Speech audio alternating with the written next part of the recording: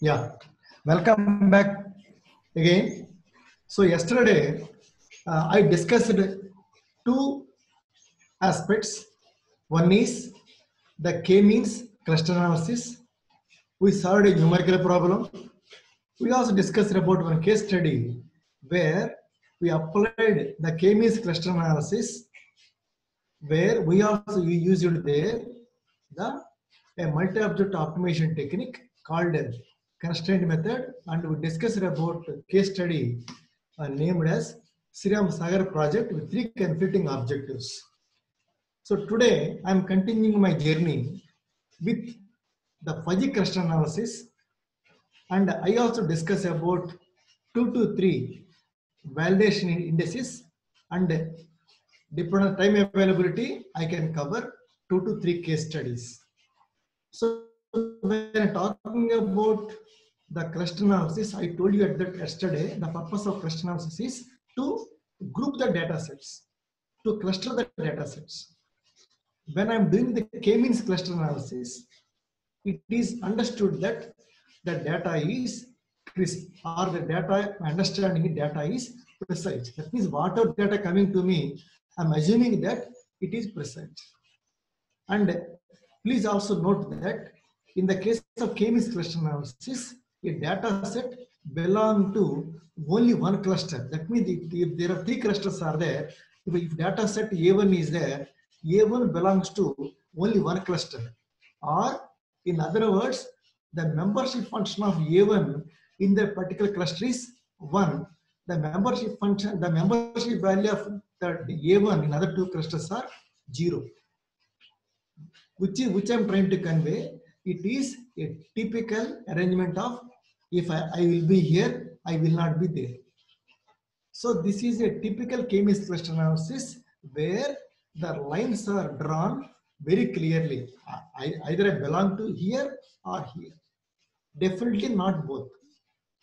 With understanding that the data is precise.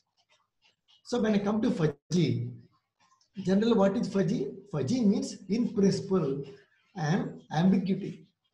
That means that what are the cluster analysis we are discussing, we are assuming that whatever data coming to us is not precise.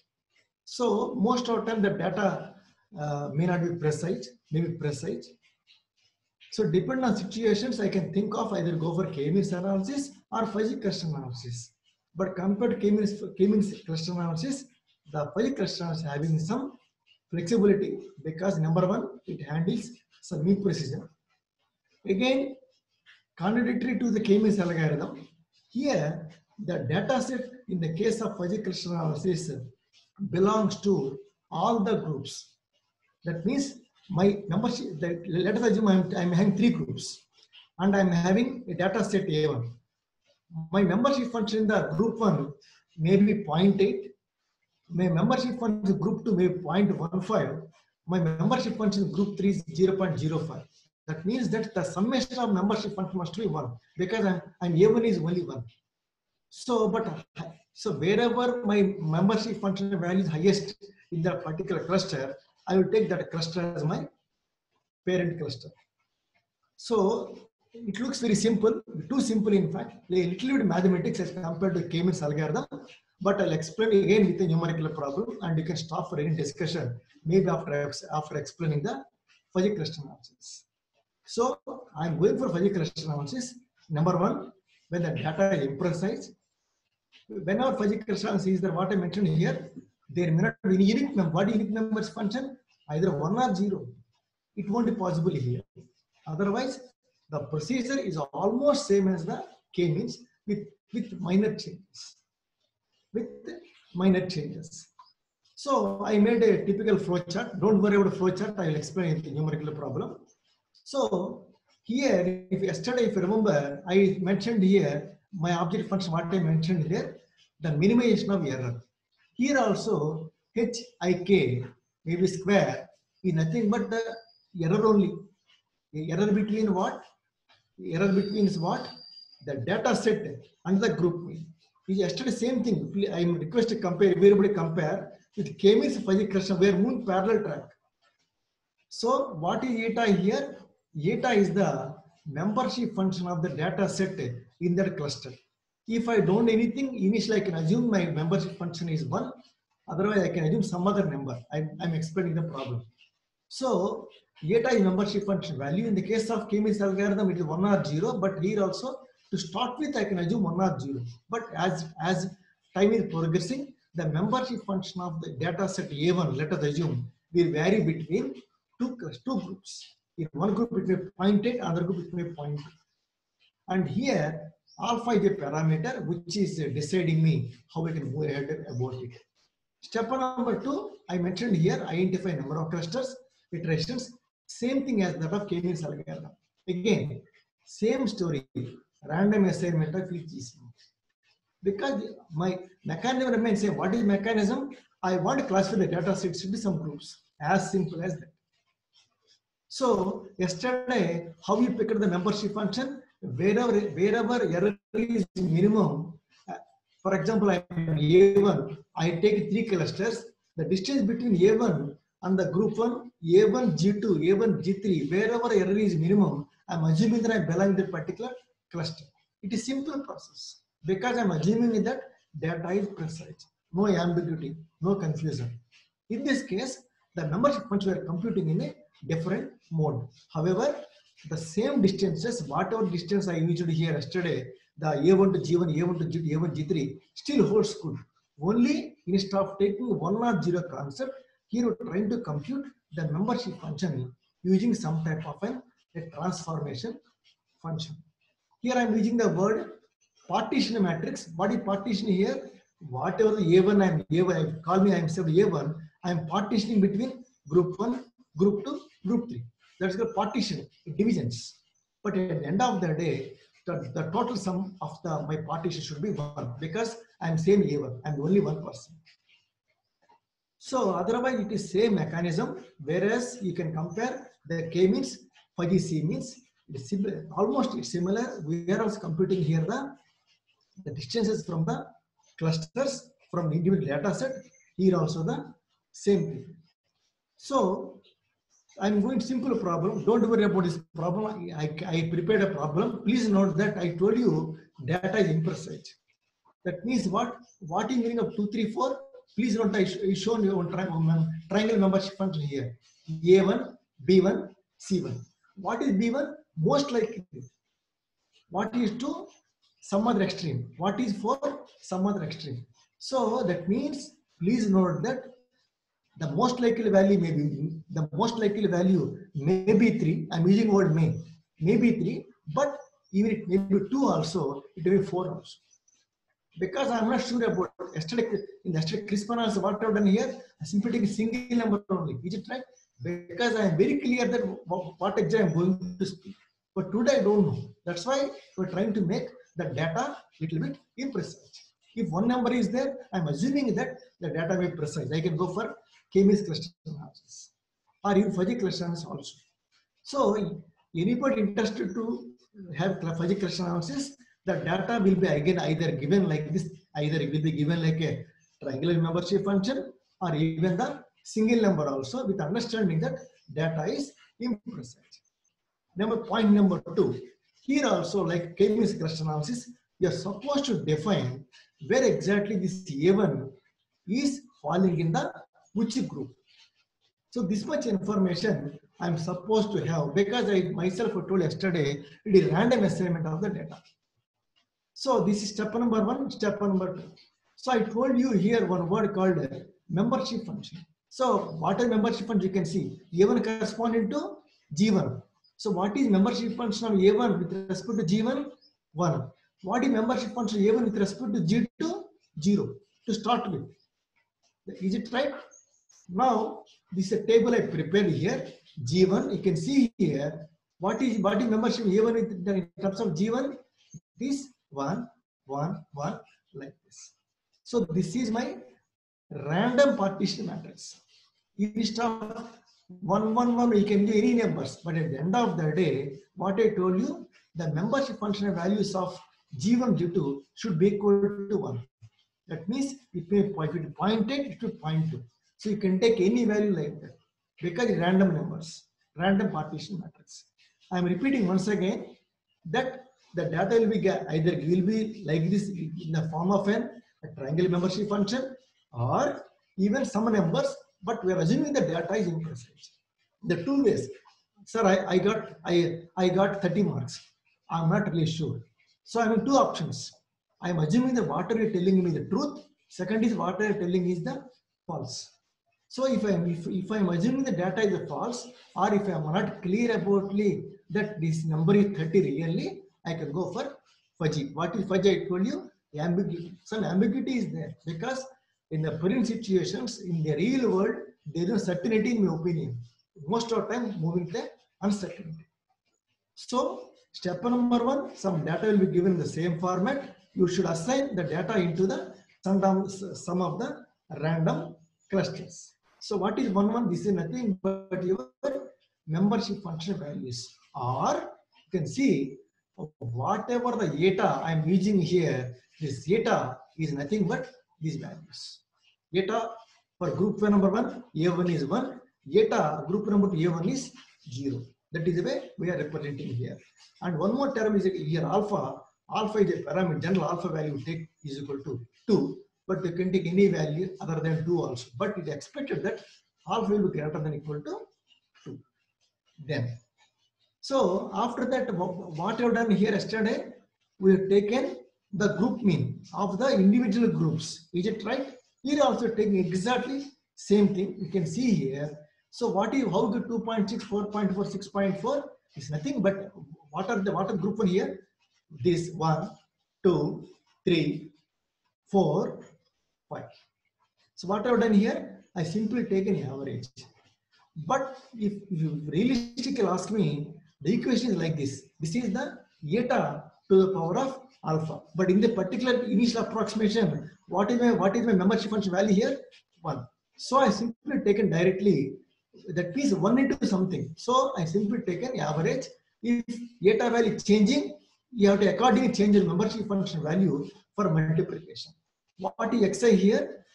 Xi is nothing but these values of, if you call, this is x, this is y, this is z. That means I make group mean of 3 coordinate system. So you can see here, I got the C1, C2, C3 and the group mean of C1, C2, C3. Again, for group 1, again group 2, C1, C2, C3. So once I compute the group means, what is my second step? To compute the Euclidean distance. Is it right? Yesterday we done, remember the distance between 2 points, which is nothing but the error. So what I am doing now, I am computing now the distances. Since it's a triangle membership function format, which we assumed it, the distance between two triangular fuzzy numbers can be computed as Paj minus Pj, which is nothing but one is data set A1. What Paj or Paj is data set A1, Pj is nothing but the group mean of the particular respective element. So what I'm doing now, I'm doing exactly what I did yesterday. I'm computing the distance between the 2 points. The first point is myself, second point is group 1. Again, what I'm doing next, the first point is A1, second point is group mean of G2. That means you can see here how many data sets are there. There are 9 data sets are there. What I'm doing now, I computed here the distances. Is it right? Distance error 1, error 2, error 3. This I'm calling as 5.92. It exactly same as of K means cluster analysis, provided your membership function as assumption starting is 1. So this I am denoting as H11, H12, H13 like this. Please note that what is A1 to G1? This is nothing but in principle an Euclidean distance, a linear Euclidean distance. What is H11? The distance of data set 1 from cluster 1. What is H21? The distance of data set 1 from cluster 2. There are 2 clusters we have taken here. Cluster 1, cluster 2. Accordingly, I have given some notations here for better understanding. In the previous case of K means, how we computed here, whichever, this is minimum, this is 9.26, 5.92. In the yesterday K-means algorithm, how I have taken? I have taken that where the error is minimum, I assume that I belong to the particular cluster. Because the assumption we made, because the data is precise. But in this case, I'm assuming data is imprecise, which means my membership function need not be 1, may not be 1. Because what tagline here, once again I'm telling, tagline is that data sets are imprecise. What data coming to me, I am not confident about the data what is coming to me. That is the reason I moved to the fuzzy cluster analysis. So you can see here, this is the distances. So this is the distances. Distance between what? Data set 1, cluster 1, data set 1, cluster 2.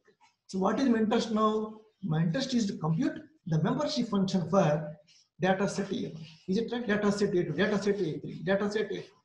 So what I'm doing now, again I'm going back to my flow chart, which I shown some time back. You can see eta is nothing but what? The updated membership function. The updated membership function. You can see this h is nothing but your Euclidean distance. Here I have taken alpha value as 2, so this becomes square. So having said so, what exactly I am not doing? I am doing a simple mechanism, not even simple, too simple. What is this eta? Eta is nothing but the membership function of data set A1 in cluster 1. So how we computed here? Again, I am doing here H11, H11. Again, you can see here H11, H21. Exactly what are the equation I shown here? I try to substitute the value, given values for my better understanding. You can see what is eta. I told you the membership function of data set A1 in cluster 1. How much it is? 0.7099. Then what about my data set A1 in cluster 2? What is total membership function value? 1. So whatever the remaining data set in the cluster 2, 1 minus of this. So you can repeatedly you can do that when the cluster sizes are increasing accordingly. So I prepare a table for a better understanding. You can see the A1, the membership function is in the cluster 1 is 0.7099, cluster 2 0.2901. Like this I made for all the data sets. Up to that perfectly fine. But if somebody wants to know how I'm going to do what I'm doing, if someone asks me finally, sir, where are you in principle? In principle, I am in the group where membership function value is higher. Or if I say, if someone asks to still more clarity in a crisp way, sir, which group belongs? I belong to group in technicality in the cluster number 1. In other cluster it will be 0. Then point number 1. So next time this is iterative process. Please, and this iterative process until my termination criteria is satisfied. So further what I am doing, I am simply, so what are membership functions of 0.709 and 0.2901? Next iteration, this previously what is my membership function values here is the membership function values. In the next iteration, these values will be replaced by these values 0.7099, 0.2901. Based on these values only, again you are computing once again your group mean, and your procedure to be repeated until the termination criteria is reached. So this is a typical simple fuzzy cluster analysis where you can try to understand the advantage. What is the advantage here? Because we are able to consider whatever possible uncertainty in this process. Because I mentioned some time back, there are two possibilities to me. Some data coming to me. Option number 1, I am assuming that data is perfect. That means what? That means what? There is an ambiguity. I belong to one of the group. No confusion. What is the second possibility? Data is coming, but I am not believing the data. That means there is some imprecision in the data, some ambiguity in the data. So when I'm assuming, when I'm presuming that the data is having some ambiguity, I cannot apply a typical K-means algorithms. When the K-means algorithm may do wonders, When I'm assuming data is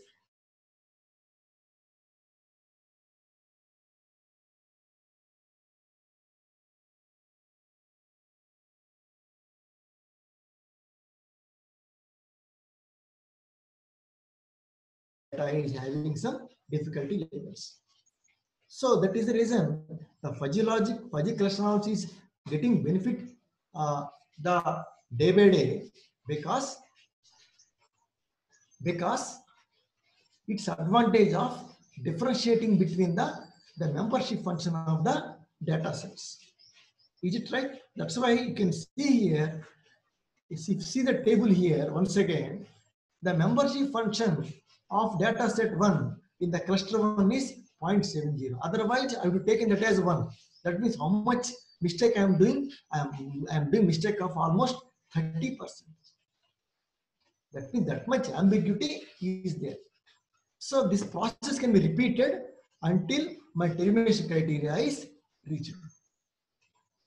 So these numbers mainly we sometimes will call that as the defuzzification, but doesn't matter. If someone asks me at the end of the day, where are you belong technically, I can say I belong technically the group 1. Otherwise, this generally used at the last moment for some clarification of other fellow. Because people may not understand, yeah, I belong to 70.99% of this group. People may not understood, but people may understood if I belong to this group because my stakes are higher. So this is a typical fuzzy cluster analysis. Yes. Professor Rajigar, can you continue?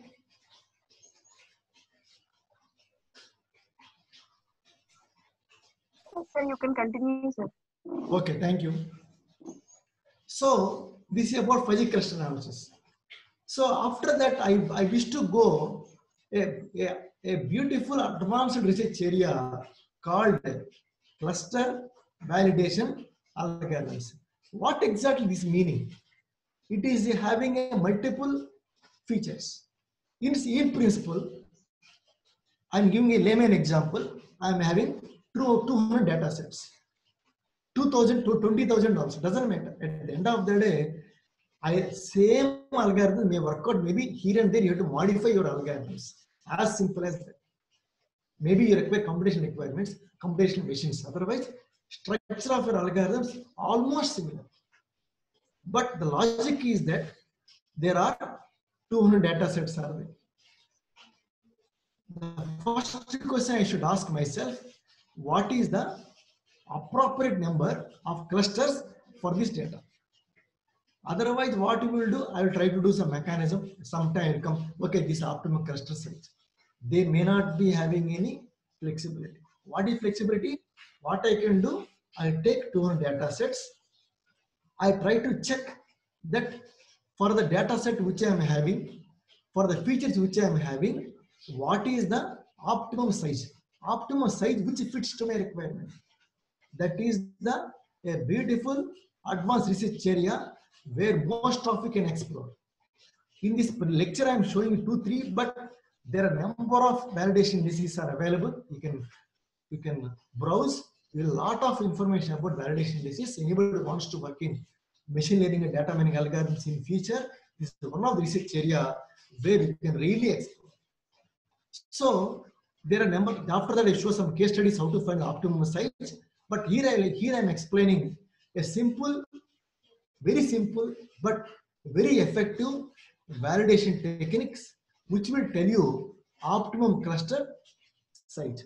Optimum cluster size. So what I'm doing now, I'm explaining them briefly how to do a simple computation. But after that, I'm showing around 2 to 3 case studies for better understanding how you apply this validation indices. Now, the first I'm starting with an indices called Davis-Bolden validation index. I'm using our validation. At the end of the day, somebody telling me, or I should tell somebody, please note, this many data sets are available. Out of this many data sets, I can group this much, which in opinion, optimal. Please note that most of these validation indices works with the two concepts. One is what? inter-cluster, second is intra-cluster. One is between what? Within the group. Second is what? Between the two groups. Between the two groups. So here, what is this delta xi? This is nothing but error within the group. Error within the group. What is xi xj? The distance between what? Distance between the two group means this is nothing but the one intra-cluster, one is intra-cluster. Most of the validation algorithms, one way or other way, depends on these two parameters along with some other parameters, but mainly intra-cluster distances, intra-cluster distances, or in principle, in simple terms, error within the group, error between the two groups. So this is a first algorithm. I'm explaining with a simple numerical example, followed by I'll explain you about the dense. I'll explain very briefly about F statistic. Yesterday in one of the example I explained this F statistic. I'm not repeating once again. So as mentioned earlier, what did DB means? DB means the Davis Bowden. What is the U? U is nothing but the cluster size. What is meaning of that? I take some data sets, two data sets. I will check it out. What is the divisible index value when cluster size is 3? That means I am checking the divisible index value when cluster size is 3. So again, I will do for divisible index value for cluster size 4. I will do repetitively until my range is completed. So then you can see, sir, which DB index value I should take? We should take the minimum DB index value. Or in principle, I prefer a cluster which is having minimum DB index value. So what I'm doing now, I'm showing a simple numerical problem where I'm computing the DB index for 3 clusters. 3 clusters. That means my data sets are, there are some data sets are there. The data sets I am using to compute the divisible index. Then you may ask, sir, how can link divisible index? Should link the divisible index with your clustering algorithm. That means it is repetitive process. What I can do, let us assume I am a K-means algorithm. What I do, I take 3 clusters. I group them into 3 clusters. Next routine, it will tell you what divisible index value for the 3 clusters. That means like this, I will try for 4 clusters in the K-means. I can compute the divisible index value for the 4 clusters. This process repeats until my range is completed. That means I should have some idea also what is minimum value and maximum value of the cluster which I can track. As mentioned earlier, yesterday, please note that these are the tools. These are the tools. Be very clear about your physical problem. You should be very clear, you should be very confident about your case study. Otherwise, these are the tools. So what I'm doing now, you can see here, as mentioned earlier, you can see the K is the number of clusters. Let us assume I have simply taken the K, I'm trying for divisible index value for the 3 clusters. So what I'm doing now, I'm computing the divisible index value for the cluster 1, cluster 2, and the cluster 3. Like this, I'm doing some mechanism. So I'm anyway. So problems will be given like this. You can link them. So what is happening here? There are 9 data sets are there. Out of 9 data sets, I am running my problem for the 3 clusters. So how many clusters means what? 3 groups. So you can see here, there is 1, 2, 3 falling in group 1, 4, 5, 6 falling in group 2, 7, 10 falling in the group 3. How I know? This output I am getting from the either K-means cluster analysis or the fuzzy cluster analysis. Then what is C1, C2, C3? These are nothing but your criterion values. So what I'm supposed to do? I'm supposed to, what is CVE here? Cluster validation index. What I'm supposed to do? I'm supposed to compute the divisible index value for this 3 cluster problem. Problem will be repetitive, almost similar with 4, 5, 6. But it may be difficult for you beyond certain level to do manually. That means you're supposed to write a simple code in MATLAB or maybe some other programming environment to get the divisible index values. Can I continue? Yes, sir, you can continue. Please, thank you. So, what I'm doing now, and what I'm interested, I told you, I'm interested to know the delta x with nothing but the error within the group, distance between the, error between the two group means, or two clusters. So, what I'm doing, how many groups I'm having here? Group number 1, group number 2, group number 3. So what I'm doing, the step number 1, I'm computing group mean. How will compute group mean here? 0.4 plus 0.25 plus 0.3 by 3. You can see here 0.3, 0.317, 0.467, 0.267. Is it right? Then, and here, what is here delta x? Delta x nothing but the linearized error. So what I'm doing, please see carefully. So this is the group 1, this is data set 1. What I'm doing now, I'm computing the error between the data set 1 and the group 2. How I'm doing it? 0.4 minus 0.31 square, 3131 whole square, plus 0.65 minus 0.467 whole square, plus 0.1 minus 0.267 whole square. So you will get this value 0.068. But what I want a square root distance, linear distance I want. So what I'm doing, I've simply taken square root of this data. They're getting 0.26. What is 0.261? This is nothing but the error, the linearized error between the data set 1 and the group 1. Again, what I'm doing, again I'm computing one more job of data set 2 and group P. Again, what I'm doing, 0.25 minus 0.317 whole square plus 0.4 minus 0.467 whole square plus 0.3 minus 0.267 whole square. Again, I'm getting 0.010. Again, what I'm doing? Again, I'm doing here a square root. So you're getting the delta x. This delta x of what? Delta x of technically for data set 1 to group 1, group mean, data set 2, group mean, data set 3 to. Typically, what I'm doing, I'm repeating it once again process between the data set 4, data set 5, data set 6 between the data set and from the group mean. How I got the group mean? This plus this plus this by 3. So you are getting here the group mean. After what I'm doing, I'm computing here the square distance, again the linear distance.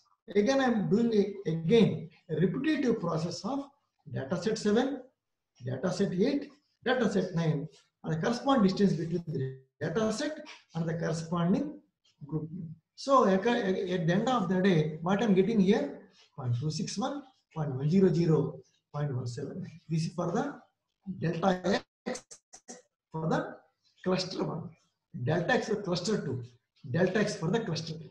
Since there are three linear distances are there, what we are doing now, we are simply taking average of all these distances. That means what I'm doing now, please everybody carefully, what delta x here, delta x nothing but the average error between the data sets and the group. What I'm doing now, you can see here 0.261, 0.100, 0.179. You can see here, this is the 0.28. This is average error. Average error. Typically, I'm doing for delta x2. Typically, I'm doing for delta x3. So what is happening? Please note that. So I'm getting this delta x. What is for example, what is x? That means I'm able to compute the decimal index between the two clusters, cluster I, cluster J. Again, is it right? If we take cluster is 1, next cluster will be 2. If we take cluster 1, the next cluster will be 3. If we take cluster 2, the next cluster will be 3. How many combinations are possible? 1, 1, no meaning. 2 2 no meaning, 3 3 no meaning. It is 1 2 1 3 2 3. Like this, we are going to compute here the Davis-Bode index value. So what is delta x? What is if a cluster 1? What delta x sign? Delta x for cluster 1 is nothing but this value 0.18, cluster 2 0.255, cluster 3 0.275. So with this one part. Second, what I want distance between the two clusters. Always two cluster means what? Distance between the two cluster group mean, or distance between the two group means two clusters. How we can get the group mean? Which is nothing but you can see, which is nothing but what? I'm not trying distance between this group mean. So this group mean as well this group.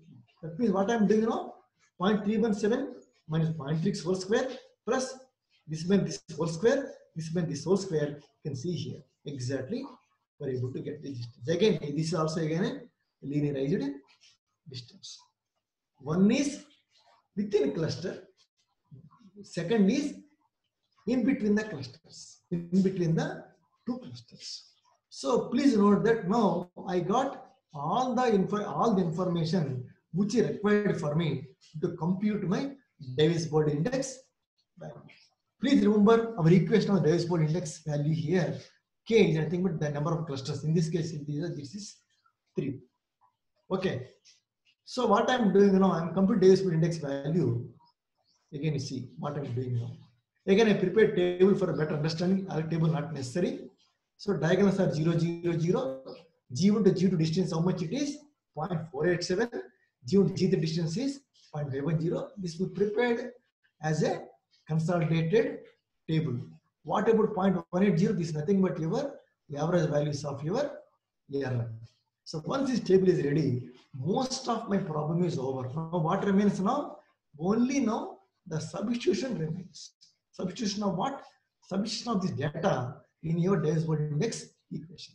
So what I'm doing now, I'm now anyway, don't worry about this number. Now I want to check out the Davis-Bode index for the, here how many groups are there? 3 groups are there. What I'm doing now, I'm computing Davis-Bode index value for the group 1. After that, group 2. After that, group 3. Later, what I will do, I will take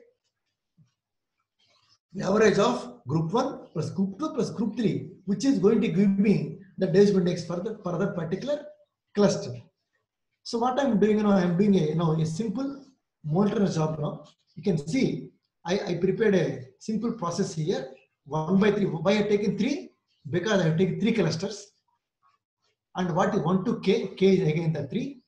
So what is xi? For example, if we take, let us assume the cluster as the first cluster, then I becomes 1, the j becomes 2. What is xi in that case? The distance between the x1 and x2, or the distance between the two cluster groups. So what I'm doing now, I'm computing the Davis-Bode index value for the group 1. That means what is the value of I? I is equal to 1 for me. Is it right? And what in that case, what is G value? What is the J value? J value becomes 2. Because what a combination is possible? There are 2 possibilities. If you see 3 clusters are there. Please note that cluster 1, 2 more clusters are there. Cluster 1, cluster 2, cluster 3. So how many ways the cluster 1 can link to cluster 2, cluster 3? 1, 2, 1, 3. That's why written here. The maximum, you can see maximum of, you can see cluster 1. So delta G1, next J is equal to delta G2, delta G1, G2. Again, what other combination possible? 1, 3. So delta G1 plus delta G3 by delta G1, G3. So please note that when the number of clusters are increasing, maybe the number of clusters are 10, you will have here the multiple equations where it is very difficult even for you to solve the problem manually after certain clusters. You have to write some type of a programming framework. So what is happening now? Maximum of what is delta G1 value? What delta G1 value here? G1 0.180. You can see 0.180. What delta G2 value? 0.255. You can see here. What is the distance between G1 and G2? What between G1 and G2? 0.487. Typically, I'm moving to next bundle. Delta G1 remains same. What is delta G3 value again? You can see 0.275. What is G1 G3 distance here? G1 G3 distance, how much it is? 0.510. So what I will do? This I simplify. You get this value. Simplify. I will get this value. Maximum of that is the equation. Is it right? Maximum of this Davis-Golden index for the cluster 1. I have taken the first cluster. Second, what I am supposed to take now? Second cluster. Second cluster, what a combination is now? 2, 1, 2, 3. That means my equation becomes what? Which you can see here. The first equation remains same, is it right? Delta G2 plus delta G1 by delta G1 G2. Second is what? 2, 1 until 2, 3. That means delta G2, delta G3. Here G2, G3 will come. Again, you can find exact same repetitive process. Again, we are getting here the Davis index value for the G2, that is maximum of this number. Typically, I'm doing one more iterative process for the G3. So the Davis index value for the cluster 1 is 0.8932, cluster 2 70.67, cluster 3 70.67. Since there are three values are there, really we may not sure how to handle this. We are, as per the sized by the Davis-Golden equation, we are simply taking here the average of the all the three Davis-Golden index values. So what is 12.07? 12.07 is nothing but the Davis-Golden index value for this the data whatever provided to us. This value will change. The number of clusters are increasing. So I prefer the optimum cluster size when the Davis-Golden index value is minimum. So this is one other approach where you can write a simple code also very easily. You can write a MATLAB code. If I recollect, there are I think some MATLAB routines also available for your better understanding. So this is typical Davis-Golden index value. So I want a small discussion before I move forward, if it is okay for you.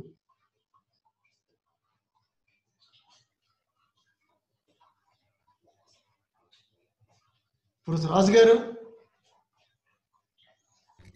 Sir, Sir, are you able to hear me, sir? Yes, yes. Okay.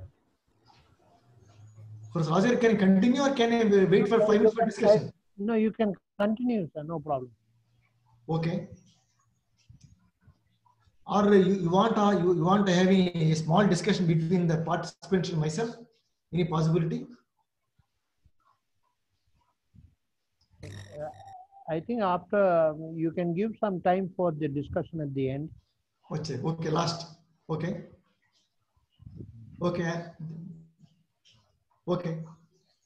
So the one of the promising approach as mentioned earlier is called the Davis-Golden index. As I mentioned repeatedly, most of these indices are based on intracluster and the intercluster distances. The second approach exactly called simple same process called the Duns index. Note that in this case, please note in the case of Davis-Golden index, you can see here here numerator is in the denominator. We are exactly swapping the numerator to the denominator. Naturally, it is expected that the maximum value of Duns index is preferred. Otherwise, it is a same mechanism. You can see delta xi xj maximum delta xi. Small changes here and there. So please note that if depending on the validation index value, the optimum cluster size always changes. So we are very careful while picking up this type of validation indices. So what I am doing, I am explaining briefly again the Duns index. So again, you can see the D represent for the Duns. So whatever data is with me previously, exactly I am using the same data for this computation of the Duns index for the cluster size 3. So what I am doing, what is the denominator here? Maximum of delta xk. What is 1 here? Cluster number 1. What is k here? what is the clusters you've taken here? The 3. So I'm simply that means whatever data is with me, it's simply asking which is the maximum value. What is maximum value here? 0.180, 0.255, 0.275. So what is maximum here? 0.275. That means I'm showing here the maximum value is 0.275. So this maximum value will be constant for all your computations in the case of Duns index. Again, so this is my Duns index. So this is my equation. So my denominator is over. What is numerator now? Delta xi xa. What is, for example, if we taken the, yeah. So somebody I'm curious for Rajgar.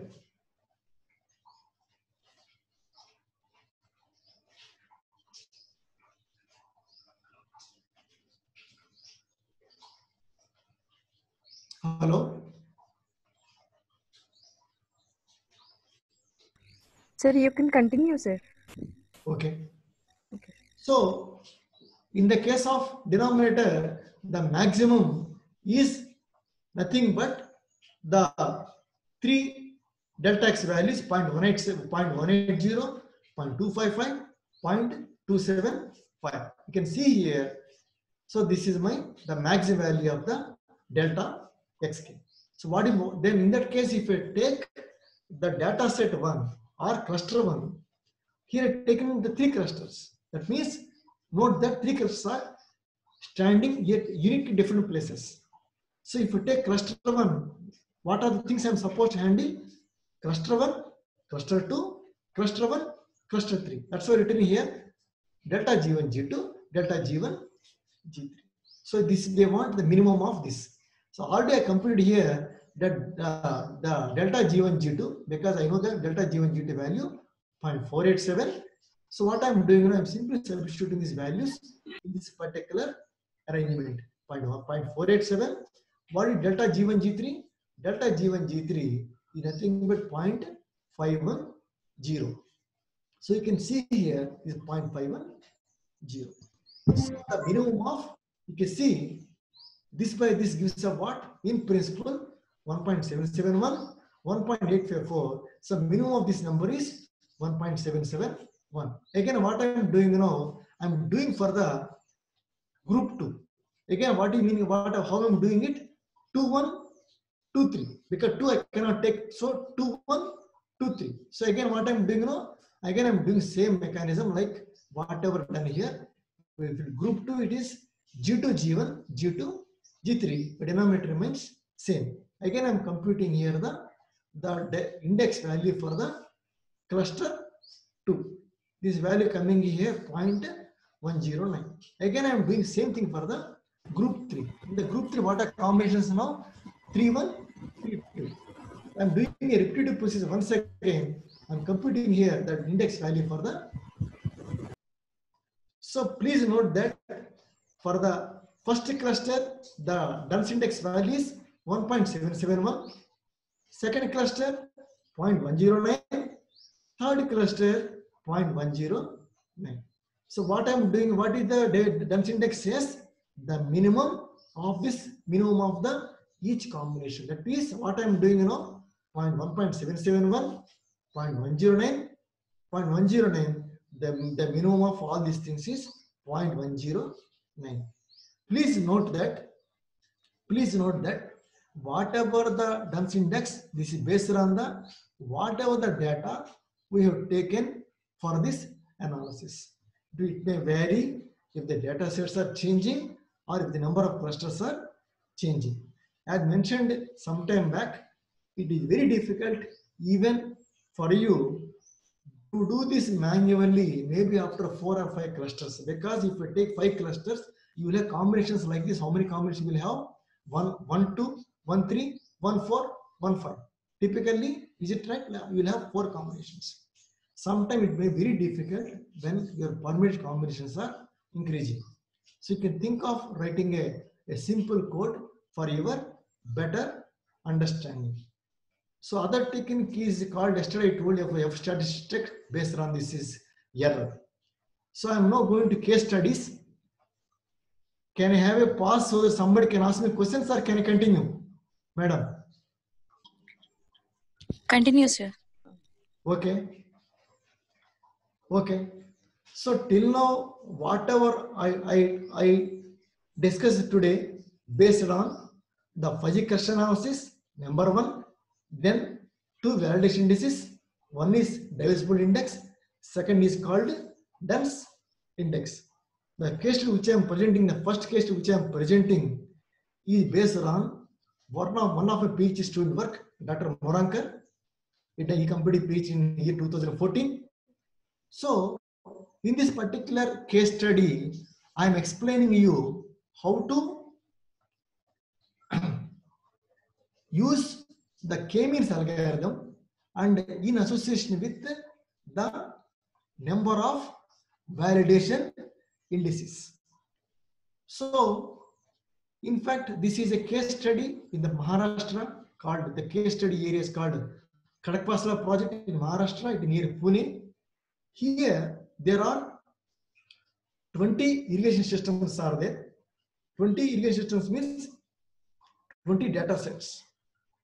There are 5 criteria. You can see here, the first criteria is participation in cooperation, effective water availability, conjunctive use, academic status, agriculture education.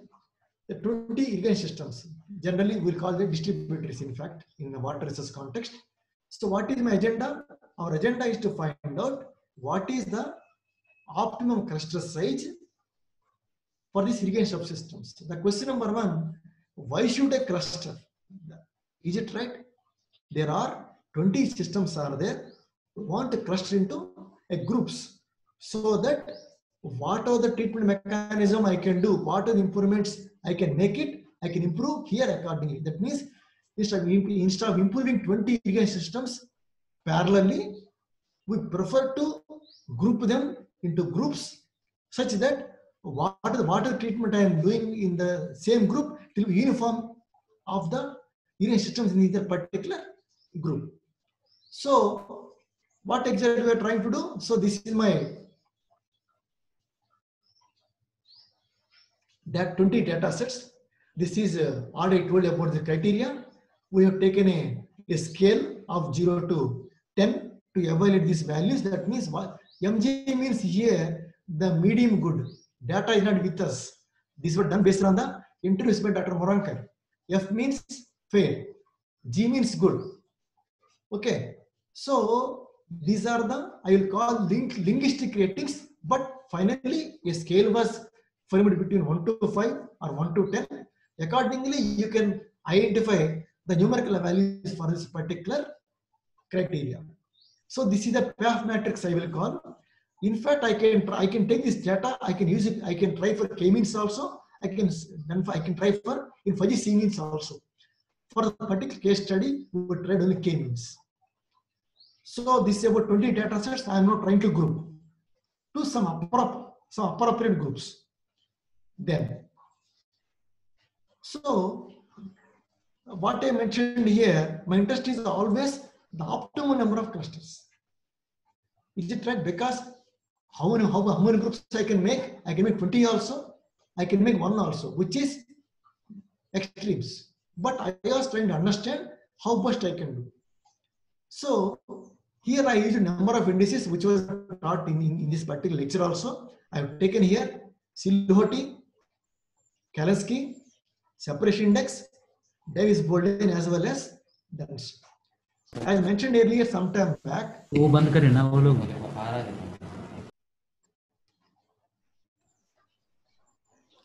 Can you continue? Sir, please continue, sir. Yes, yes. Okay. There is some disturbance. It's okay. Yes, thank you. So we have taken here 5 indices.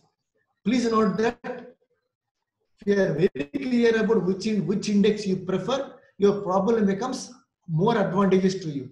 Otherwise, sometimes it may, I won't call, sometimes it may be more confusing also to you. Whatever I'm showing you, it is of that situation.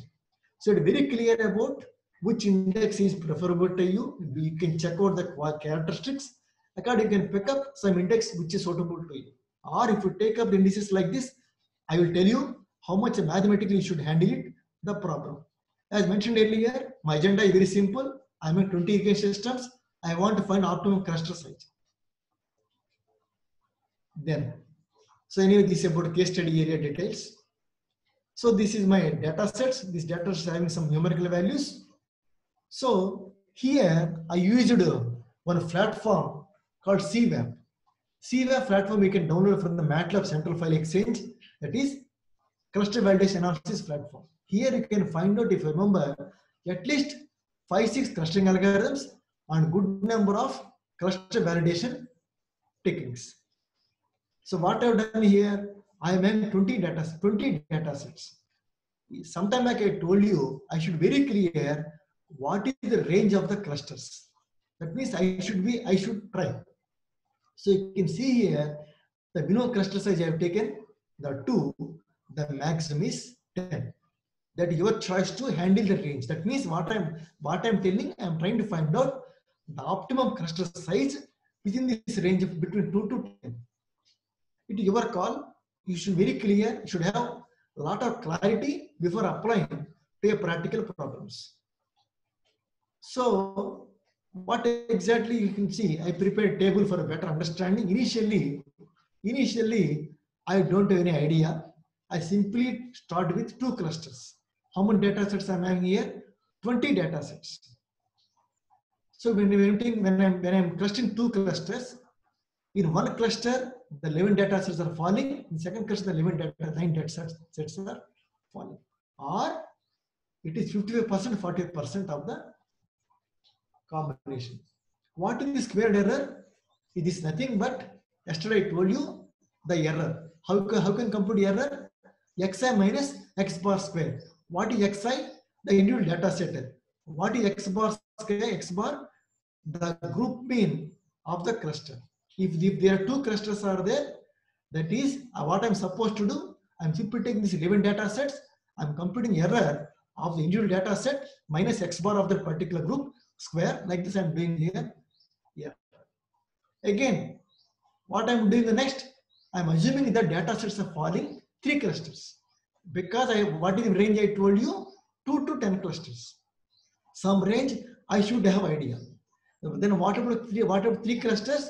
If you take 3 clusters, 10 are falling in one cluster, 2 are falling in other cluster, 8 are falling in other cluster. Is it right? So in that case, the error is this much. Please note that as number of clusters are increasing, the error is expected to fall. Because this is true when the data sets are not closely spaced. Then we are having cluster 4. Again, when the cluster 4 is there, you can see, please note that as the number of clusters are increasing, please note that the spread of the data sets are becoming more rigid. Initially, 2 clusters, 3 clusters, 4 clusters. What is error now? 1607. But what is happening in one cluster only? We are having the 2 data sets. Again, I'm going to the 5th cluster. Is it right? What is spread here? 5, 5, 5, 3, 2. What error here? 1319. As the number of clusters are increasing, what is going to happen? What is going to happen? You see, in one cluster only one data set is there. Is it right? Only one data set. Please understand that. It is called singleton. Again, my cluster is becoming 7. Error is 1033. Then what is the error? 1033. How it is spreading? 4, 4, 3, 3, 2, 1, 3 like this. Again, I am going to 8, 9, 10. If you becoming the 9, you can see. If you become 8 cluster, what is happening here? In one cluster, 1 is there. Another cluster, another 1 is there. One cluster, 2 are there. Naturally, because there are 10 clusters are there. Is it right? We are trying to understand. We should be very clear how we are going to solve the problem. But please note that as the number of clusters are increasing, your error is decreasing. That is very good sign. It is going to happen. Then what is my agenda? I told you I want to find out optimum cluster size for this case study. Then I also told you I am trying to handle here the 5 cluster validation indices, 5, not 1, 5. So what I'm doing, I prepared a table. These are some of the properties, characteristics of each index. Silhouette, Kalinsky, separation, Dice-Bolden, dense. You can see here, these are the different features on which I'm evaluating this validation index. Sometime back I told you.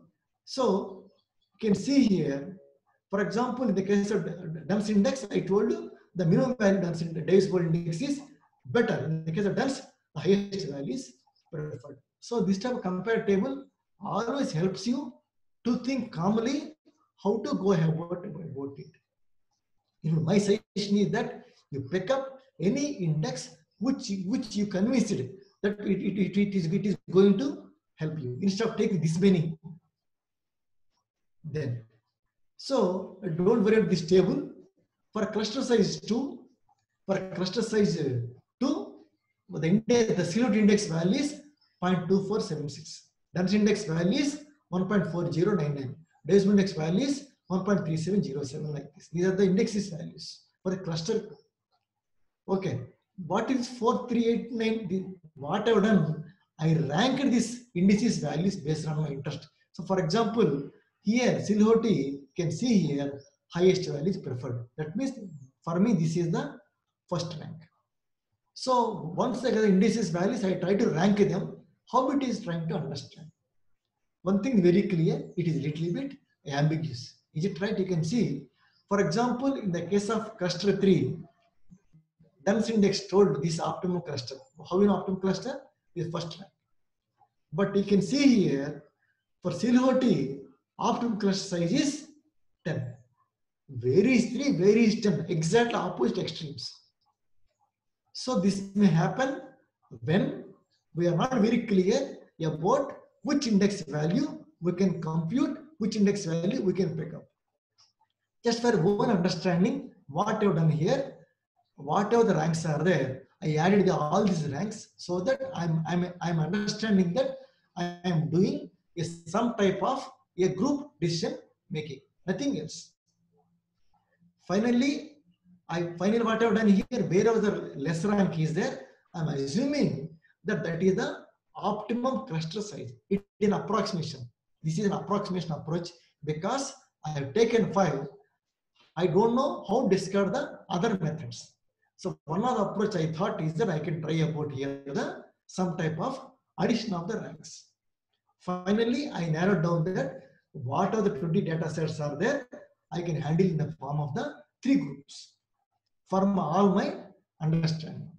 How these three groups are, you can see here. You can see here. For the data set 1, cluster 1. Data set 2, cluster 3. Data set 3, cluster 1. Like this, we are able to make into 3 groups.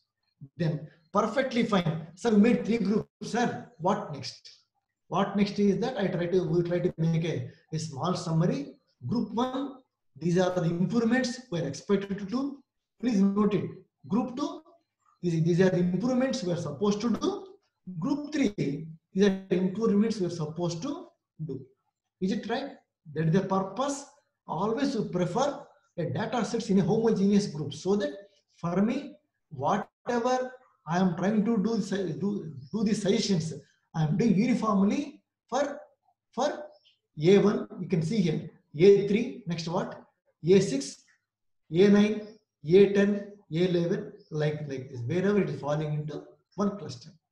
So please note that cluster analysis or fuzzy clusters is having a lot of potentiality. When you apply with the validation techniques, that will more wonderful work. Any discussion till now, or can I continue? Sir, yes, sir. Continue, sir. Continue. Okay. I'll ask just for a few minutes. We will ask the participants, sir. So I request the participants, if you have any queries so far, you can chat here so that we will have that interaction. Then sir will continue for the rest. Okay. So can I stop at 5:20 for the discussion? Yes, sir. We will stop for 5 minutes. Then we will ask them because we have still 25 minutes more. So 5 minutes we'll have a discussion. Then you can resume, sir. Is that all right, sir? Is that okay? No, no. Are you expecting me to wait for the discussion or can I continue? I think it is better to continue because people will ask maybe at the end, sir. We will continue. Okay, then what I will do, I will continue up to around 5:20 or 5:25, then people ask me questions. Okay, sir. Right, sir. Even after 5:30 doesn't matter for me. Okay. Sure, sir. Sure, sure. Okay, Okay. thank you. So this advantage of making the data set into the groups, because easier for me to do the things in a group files instead of doing things in a independent files. The second case study, it is based on the work of myself and Professor Nagesh, published in Nordic Hydrology. So again, I want to very briefly, what is what? Here we applied here, in the previous case, what is been taken, we applied there, K-means and 5 validation indices. In this case study, we try to apply cluster analysis and the fuzzy cluster analysis and only one index called the Davis-Bolden index. So the problem very simple. I am having here 159, 159 meteorological stations. I want to group them in India, in fact. I want to group them based on certain parameters. So what are the parameters? Parameters are nothing but locational parameters and some of the observed variables. So it is very simple. Now my data sets consisting of 159 data sets and good number of criteria, which I am using a word as the features, FEATURES. Then, so that means my data sets, what is PF matrix size? 159 cross 8. Then, so this is the case study area. What are the points we are showing here? These are nothing but the meteorological stations. What we want to do? We want to group them for homogeneity purpose, so that what are the improvements I can do one meteorological station in a particular group, remaining stations also it holds applicable. Then, so this is location map of all the meteorological stations. Then, so what I've done here I try to use here both techniques, one is fuzzy cluster analysis and the cluster analysis.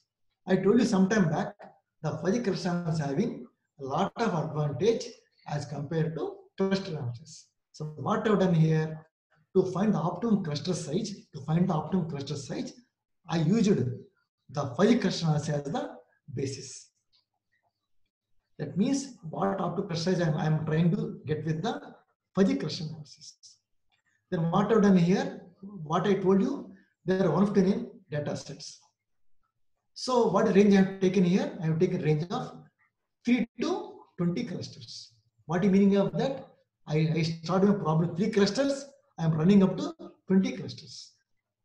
So you can change your range. 3 to 10 also, 5 to 10 also, 6 to 15 also. That is your choice of handling the problem. We have taken here 1000 iterations, and this is the termination criteria. When the difference between two successive iterations are less than this, we can stop it. The algorithm can be terminated.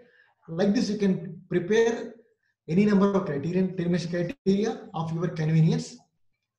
And so see what this type of figure, this type of data is shown in previous case study also. So what is my cluster size is started here? 3. Where I stopped here? 20. You can see the error is technically falling, but not so jumped away as compared to the previous case study. So this squared error value, as number of clusters are increasing, the squared error value is expected to fall. Not so drastically, because in my opinion, the data is closely spaced, which means that sometimes the likely chance like this type of bumps. So we are very careful before applying any of these machine learning data mining algorithms. You should check your data once again. What is status of data any cleaning out data is really required or not. Then after that, what I'm doing, water process explained you some time back, the Dice World Index computations. I done same computation, but this time using the MATLAB. So my figure looks like this. You can see what is cluster size variation 3 to 20. So what is Dice World Index value? I'm starting with 3, ending with 20. So you can see here, where is what is status of the Dice World Index value? The minimum index value is preferable. That means the optimum cluster size, in this case, what is the number? 14 we have taken. How we got 14? What are the assumptions? Assumption is that we have taken the fuzzy cluster analysis as the base algorithm. Base means what? A benchmarking algorithm for the analysis.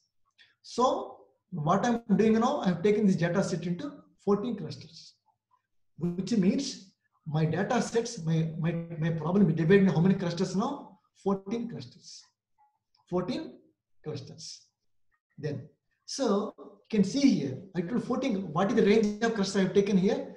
3 to 20, but optimum cluster is coming is 14.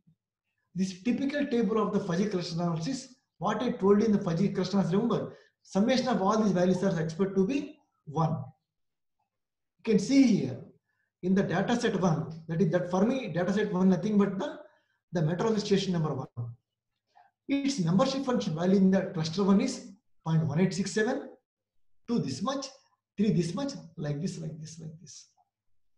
But what is summation of all these values? Summation of all these values are equal to 1. If we want to solve the same problem, this is the way we try to compute it. Then, if someone asks me, see, option number 1, this is the membership function of data set 1 in all the clusters. Somebody wants to know still more clarity, where are you, which group it belongs. Then I will say, since my membership function is higher in the cluster 3, I am calling myself as cluster 3. So like this, I am able to do for all the data sets. You can see here all the data sets.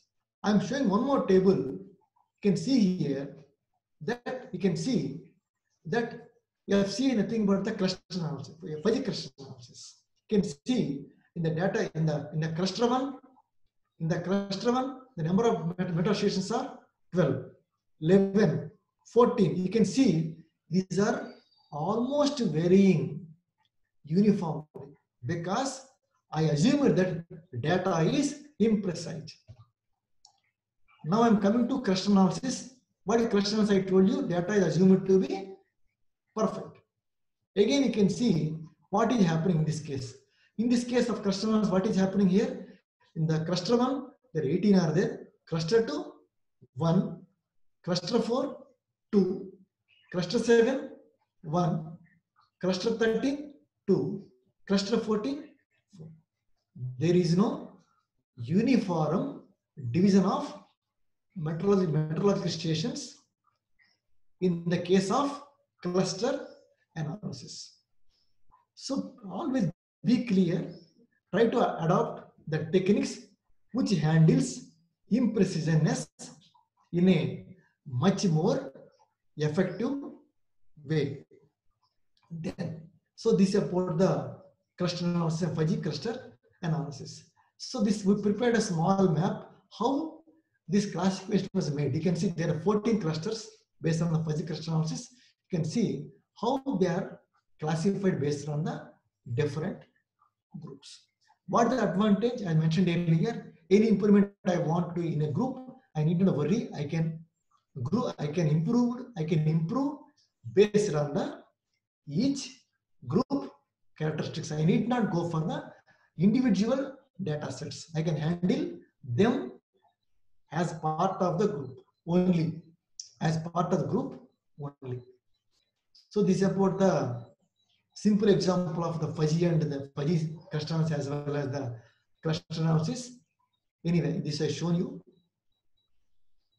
But what the advantage is very simple. You are able to focus much better in case of groups, other than handling everybody in a individual manner. So it is very important. Wherever you feel there is homogeneity in the data, you try to make the data a small clusters so that it's easy for you to handle, coordinate. It is just like your project groups. Then you take 2 to 3 students in a group. But what is meaning of group? They're like-minded. They want to do the work in a similar way. So yesterday, somebody asked me about the clustering of GCMs. This is one of the paper of myself when I guess appeared in 2016, Journal of Water and Climate Change. I will tell very briefly. We have taken here 36 GCMs. Purpose is very simple. I want to whether I can cluster the similar GCMs so that I can pick up one GCM from each cluster, and I can use the pick up clusters as ensemble and use it for all the further works. Ensemble of GCMs nothing but a group of GCMs. The output of this output of group only we all consider for all the prediction purposes, even downscaling purposes also. So that means what I can do, instead of take 37, rank them, take top 4, it's one way of saying it. What other way of saying it? Cluster them, make into some groups, pick up one from each group, so that what will pick up each group, you combine it, and the combination can use it for the ensembling purposes. Actually, somebody asking me. So this is the 2 clusters are there. In one cluster, data sets are GCMs are falling in 32. Second cluster it is 4. You can see here. In the 32 cluster, 32 GCMs, the referent GCM is this. Referent GCM is this. If optimum cluster size is 2, I am going to use this 2 for my ensembling purpose. This will be taken for the maximum temperature, the minimum temperature, even combination of maximum and minimum temperature. So like this, you can try for the any number of analysis. This is the divisible index values, squared error values. You can see the curve is going so beautifully down. This is divisible index. Typically type for the minimum temperature, we have taken for the average temperature. So what I am trying to convey through these 2 lectures of yesterday and today, please note that there are a number of tools are there. For me, I will term it as a tools. Number of tools are there. The tools which I discussed yesterday today mainly relate to the data mining tools, or you will say one of the facets of the data mining tools, where we discussed about a K-means algorithm, we discussed about fuzzy algorithm, we discussed about 2 validation techniques called Davis-Bouldin and the DUMS. And yesterday we discussed about one case study where we talked about a 3 objective irrigation planning problem, where we are having 3 conflicting objectives that we try to fix in the form of a multi-objective framework in using a constraint method. Then we are able to generate a payoff matrix. The payoff matrix tool has to handle. Then we gone for a clustering so that we can use the problem much effectively. So whatever data we have taken here, 37 data sets, we are able to make the 6 groups. That is one case study yesterday. Today, I discussed upon one about the grouping of irrigation subsystems of 20 into 3 clusters using 5 validation techniques. Here I do here the CVAP. CVAP is a cluster validation analysis platform available as MATLAB Central File Exchange. The second case study today, I discuss about the classification methodology stations. Again, data changes. In this case, we try to use here the fuzzy cluster analysis and the cluster analysis. It was proved that the fuzzy cluster analysis performing better than the K-means algorithm. in terms of the distribution of the meteorological stations. The last case study I told you as a response to yesterday some of the query raised by one other participant. Definitely you can group, you can cluster the GCMs. Here we usually hear K-means algorithm, but you can try even for the C-means and number of algorithms of that nature where you can cluster. In fact, that is one of the direction anybody wants to work in the GCMs or climate change. One of the direction where you can really try. So with this, I have completed my presentation of yesterday today.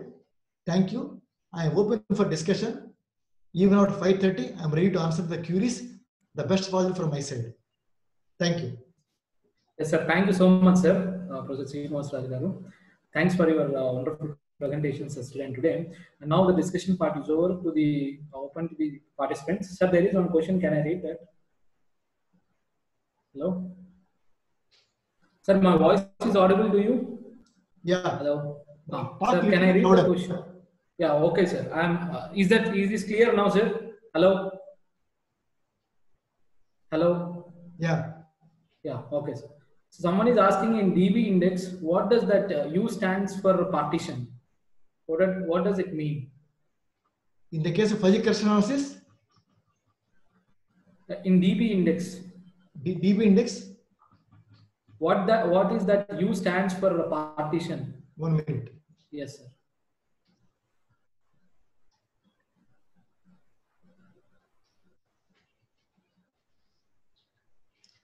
What is the U? Yeah, that they are asking us that. Technically, this is nothing but K. I am computing DB Davis index for the cluster size 3. If the clusters are 3, I am computing DB index for the cluster size 3. You become cluster size. Okay. Yes, Yes. okay, sir. Okay. It's clear. Yeah. Some other questions can the participants can post in the chat box, or else even you can unmute yourself and ask the question. The speaker is ready to address you. Ask little bit loudly. Yeah. Professor, namaskar. First of all, this is Satyamurthy sir from Kumaru College, Coimbatore. Yeah. Thank you very much for the wonderful presentation, sir. My question, sir, when you approach FUSSY, the expert's opinion alone should be taken, or the common people, or maybe the common opinion also could be included, sir? See, there are, for example, when we go for FUSSY, the expert opinion should be taken, and then we have to go for model it, sir. no, can you ask him? Are you asking me which part of my presentation? No, I'm not I'm not just generally I'm asking, sir, because when Okay, 1 minute, I coming back. Let us assume I am taking this example. Yeah. So this is the opinion of the expert of taking the views of all the farmers in the command area. Yes, sir. So that is one way you can take. However, if you want, you can segregate your problem into multiple segment problems. Okay, sir. One you can take as expert opinion. You can cluster. You can see how it is working. Okay. Then you can take up the farmers or maybe some other user groups. So Yes, you can sir. segment also. You can do it perfectly fine. Yeah. That is one way of seeing it. Yes, sir. No, Yes, sir. This many it is not required. What Okay. you can do, you can combine them and you can make only simple matrix. I understand. Or the third is that even you can give weightage to this each group. You can give even the weighted matrix also. Yeah, I understood. Thank you very much, sir. Thank you very much. So earlier I was in the misconception that only the expert's opinion alone to be taken, but the weightage part is really admirable, sir. I'll try this also, sir. Perfect. Thank you very much, sir. Thank you very much. It's a pleasure.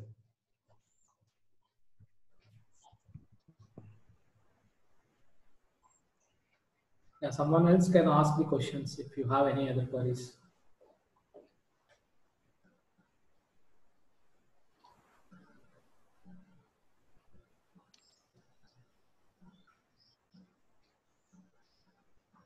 Participants are requested to post your questions, or you can even unmute yourself and talk with the expert.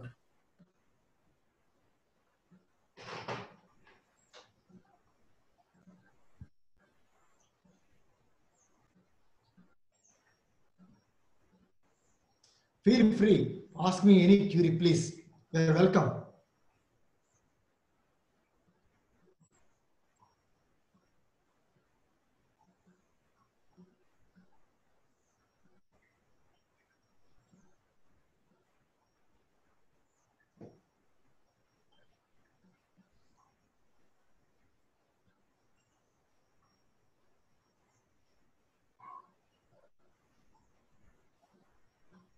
Was it Girish?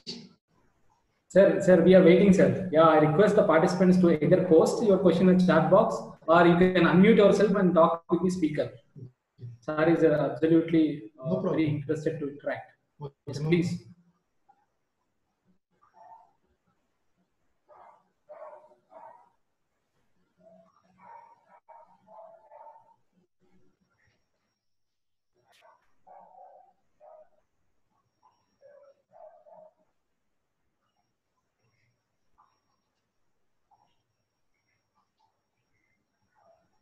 Sir, sorry to disturb you, sir. When we go for the reliability, sir, based on fuzzy logic modeling, sir. Hello, sir. Yeah. Sir, your voice is not audible, sir. Satyamurthy. Yeah. I'll be a little bit louder, sir. I'll be a little bit louder, sir. Sir, when we go for the modeling, sir, how far it is reliable with respect to the field aspects, sir? Any studies it has been conducted, sir?